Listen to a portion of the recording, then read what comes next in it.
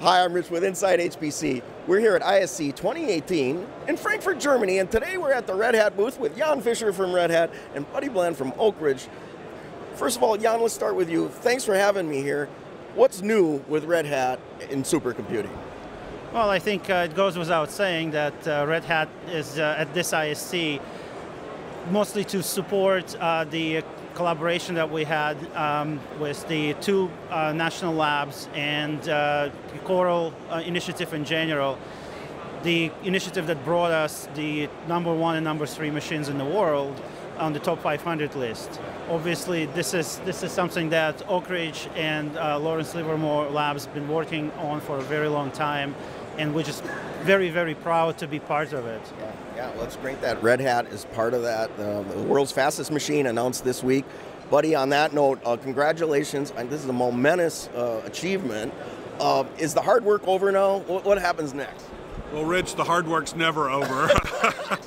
Yeah. So we are still working on acceptance of the machine. Yeah. So it's not quite accepted yet, but we're making very, very good progress. You might notice in the top 500, we didn't quite use all the nodes in the machine when we did the run, just ran out of time to do that. But now we do have the machine running with all the nodes, and we are running our applications and working through our acceptance criteria, and we expect that to be finished up this summer.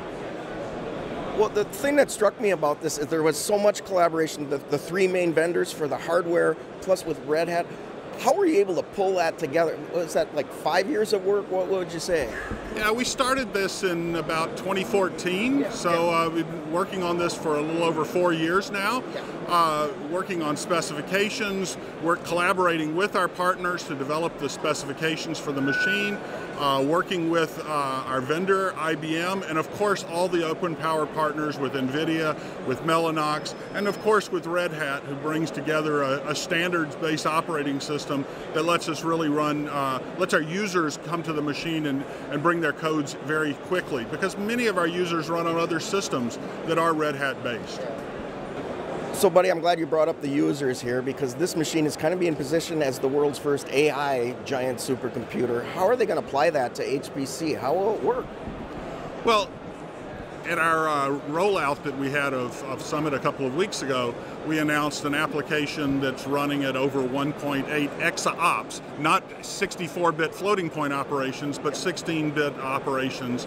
And this really was exciting for everybody within the DOE. It shows us a path for how we can get to exascale. It also shows us that we have lots of applications that can take advantage of using modeling and simulation on the one hand, but also can use the artificial intelligence and machine learning techniques to put all of that together to really solve problems we've never been able to solve before.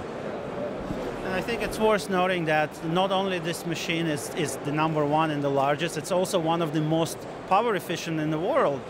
Congratulations on that. I think that's a very, very big achievement.